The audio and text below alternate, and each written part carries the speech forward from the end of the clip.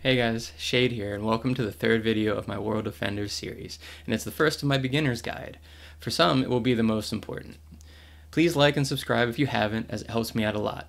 First, this is just the intro video. We'll look at the major sources of power and make sure you are efficiently on your way to master them. But before we can wield said overwhelming godly might, let's make sure you know where you are and what resources are available to you. Alright, let's get into it.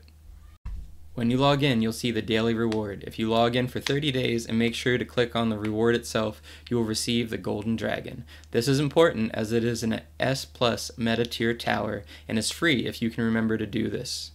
I had to buy mine on the market. Next, we'll go over the interface.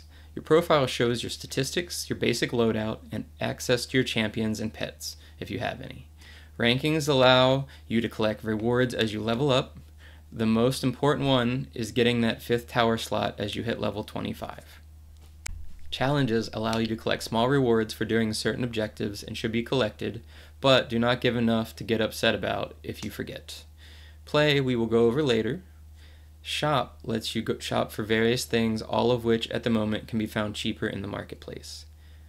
Inventory is perhaps the most important as it allows you to equip your towers and weapons and use potions you've collected. If this is your first time logging in, make sure to check your inventory to find the 2 starter towers and equip them. At the bottom here, you can enter game codes. Adjusting the game settings, I recommend turning these low or off to save battery life and cut down on lag, unless you play on computer and or enjoy bleeding eyes and possibly leaderboard bugs. The calendar lets you see update info and collect dailies if you've missed it initially or want to see how many days remaining until G-Drag. Currency conversion shows the last or current event's currency and lets you exchange it.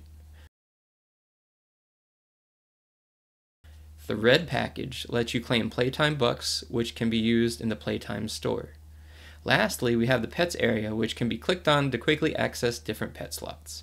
Allows you to upgrade and combine them, and quickly access your eggs. See my pet video for more. Next, you'll want to take note if there are any events coming up.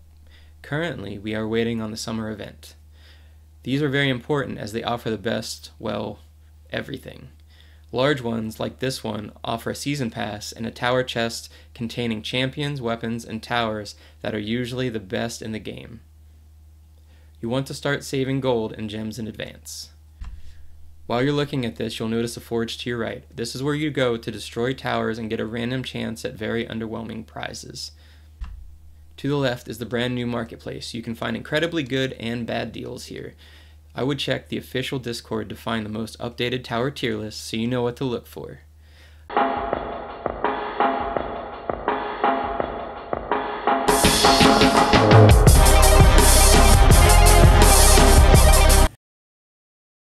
A short list of the cheapest S+ meta towers just popped up below with the price, location, and function.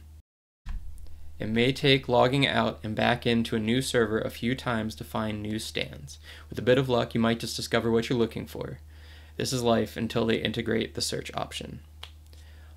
Across the way, we have the leaderboard reward for reaching top 10 for a certain map. Solo, duo, and trio each have their own leaderboard per map. It's awarded at the end of the month, and we don't know exactly what it will do. Straight ahead are the pretty self-explanatory leaderboards that are not actually all that important in any tangible sense. To the right are the chests for the 4-story worlds if you don't feel like running around to find them, and a chest you can use gold coins on, but I don't recommend it. These days, if you're looking for a specific tower, go to the marketplace and ignore these altogether. To the right side of this, you can see what towers people just sold and current prices. If we go out to the main area, straight ahead is the arena. You can use silver and gold arena coins you have received from completing maps to roll the dice and receive a random buff to your chosen tower. See my arena guide for more.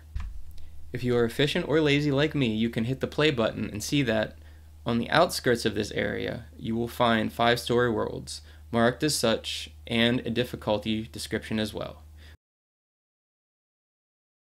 We have dinos, orc, Egyptian, mythology, and anime. Here it shows how many you've completed out of the total. If you click on them, it takes you there.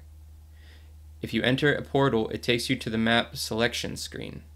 You can choose a map or click the infinite button to play unlimited waves of a certain map. Here you can see the records previous attempts have achieved, which you would have to surpass to get on the board. If an attempt is good enough, you get the specific reward tower we saw in the lobby. There will be a video for how to beat maps and tower selection later in the series. Gems seem to be the most common currency used to buy towers in the marketplace. If you're looking for ways to get more gems, see my 2x gem guide. Thanks for watching, guys, and we'll see you in the next one.